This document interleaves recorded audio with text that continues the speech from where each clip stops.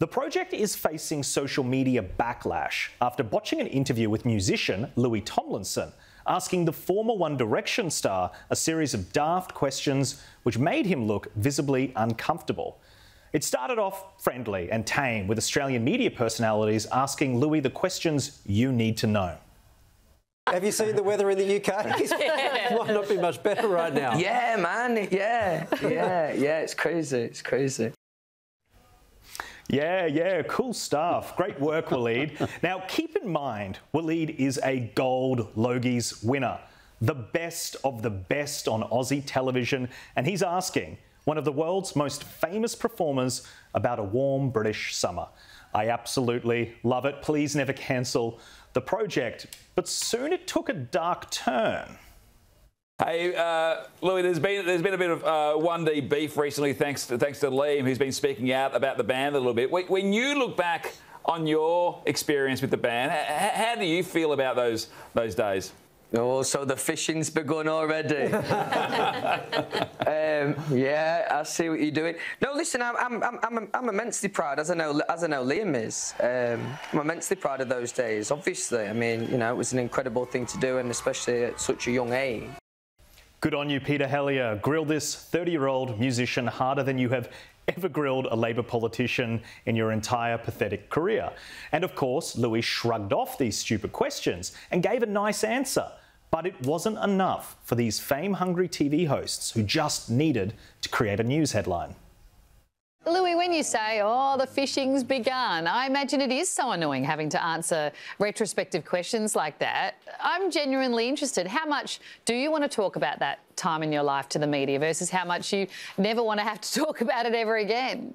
No, good question. I mean, I'm more than happy to talk about it in every interview. You know, that's something I'm immensely proud of, as I'd already said.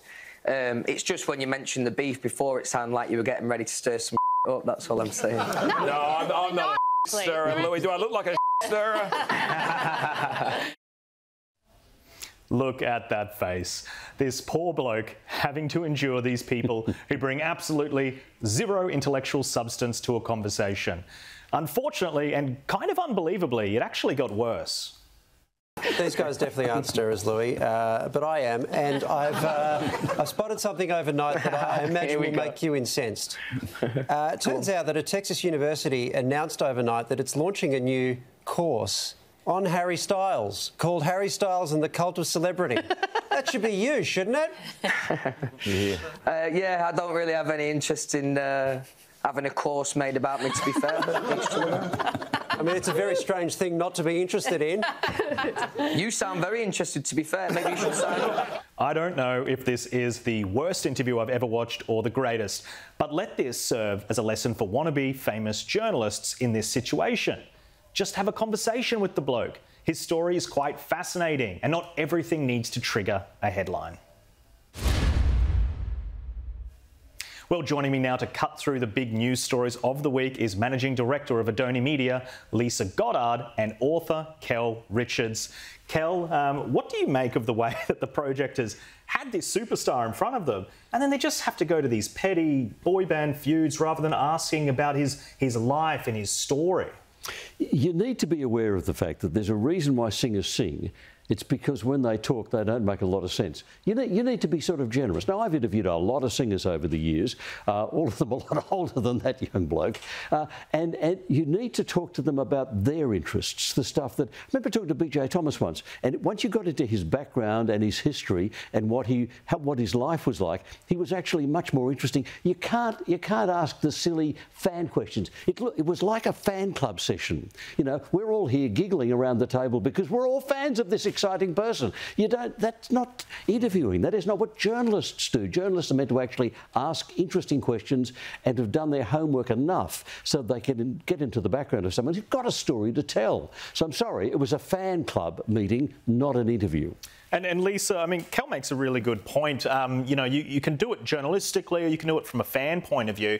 The bloke has 36 million followers on Twitter. He's got all these more elements to who he is than just maybe what a band member has said in a feud. To me, it just seems petty and silly to focus in on the feuds. Yeah, Jack, and Cal's right.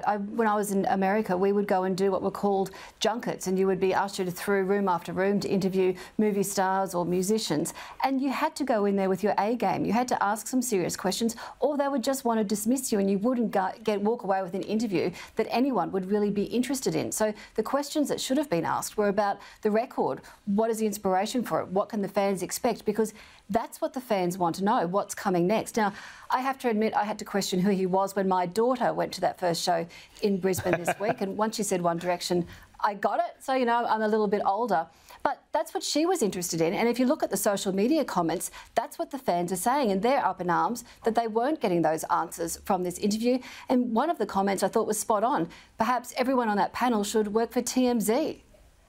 Yeah, it's a very, very good point. There were a lot of great questions, and obviously the fans were a little bit outraged at that. They just expected to have a nice, normal conversation, and they didn't get it.